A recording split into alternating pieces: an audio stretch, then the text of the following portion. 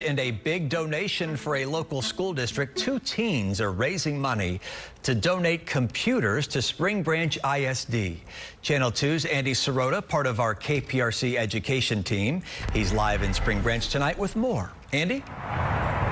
Chris, good evening. From the planning to the distribution event itself, these two teens were behind it all. It was their way of making sure that these underserved students were in a position to set themselves up for success.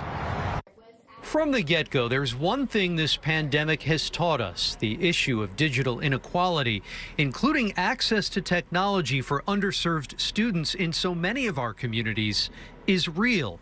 That's where these two friends come in. Ford Lancaster, a senior at Stratford High, and his friend Adam DeRoche.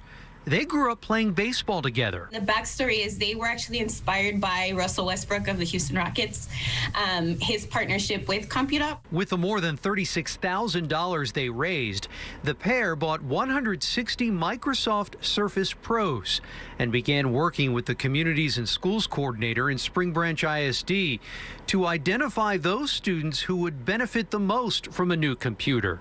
Crystal Cervantes is the student support manager at Spring Oaks Middle School. I looked at the whole family, my students, but also who else is in the household that could benefit from this. After students from the district's 4 middle schools were selected, late last month, Ford and Adam were there as the families lined up in their vehicles at Northbrook Middle School and received their laptops. One of the parents actually during the pickup, she mentioned that she was super thankful because she was going to be able to use the device to search for jobs. My big takeaway when I sat and thought about what these boys did is they provided hope in the form of these devices.